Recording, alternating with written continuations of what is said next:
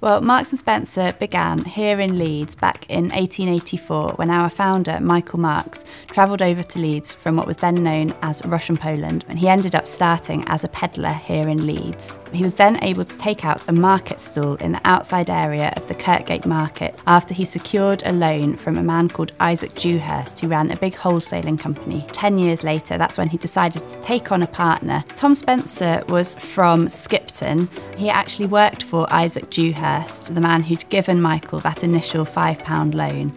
Thomas Spencer was Isaac Dewhurst's chief cashier, so he had a very much administrative and financial background. Well, the Penny Bazaar, especially the very first one, was just one stall in amongst the others at Kirkgate Market. He started to realise after a little while that the goods that were selling the best were those that he'd priced at 1 penny. And this led him to bring in what became known as the penny price point, and he put big signs up above the market stalls saying, "Don't ask the price, it's a penny." And then by 1903 we had 36 outlets, 12 of them being Penny Bazaar shops and the rest all being market stalls still. And then as things developed after the company went public in 1926, we moved away from the penny price point up to a maximum of 5 shillings. And this meant that we could start to expand the range of products that we were selling, and this included selling clothing for the first time towards the very end of the 1920s. Simon Marks, who was the chairman at the time, actually visited America in the 1920s and looked at lots of the different department stores and chain stores over there and came back with lots of ideas for expansion and for building what he called superstores. So these became what we would now recognise as a modern department store. We first started selling food in 1931, well, that's when we introduced food departments into our stores. And then by the 1950s, we'd introduced lots and lots of really high quality bakery items, and it was starting to become acceptable to serve shop-bought cake at home, for example. An M&S cake would have been sort of known as a really good one to buy at the time. Following on from that, in the 60s, M&S was the first major retailer to be able to sell fresh chicken in our stores. Before then, because of the food safety risks associated with chicken, it was really a case of buying frozen chicken or buying fresh from a butcher. We worked really closely with one of our suppliers at the time to develop what became known as the cold chain.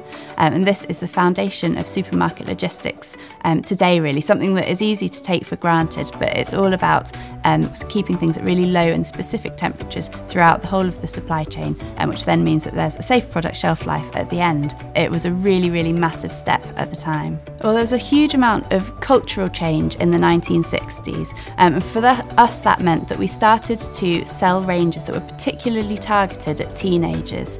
So that included lots of mini skirts and shift dresses, the types of thing that Twiggy would have been modelling. She started modelling for M&S in 1966, just as she was starting to become a really, really well-known supermodel. The archive, which is held in our strong room here in Leeds, numbers about 71,000 items, and that's a huge range of records, whether that's business papers, advertising records, marketing papers, but then we've also got a large collection of garments, as well as things like food packaging. There's all sorts really, and it makes for a really diverse collection. But one of the really great things that the archive has been used for in the last few years particularly is for inspiration for new products. So particularly in the last couple of years, there's been a range in collaboration with Alexa Chung, that was called Archive by Alexa, and it actually used pieces from the archive collection that were reimagined, recreated in various different ways that were on sale a couple of years ago. And then this year as well, there's going to be Christmas gifting products that reuse imagery from some of our books and jigsaws from the 1920s.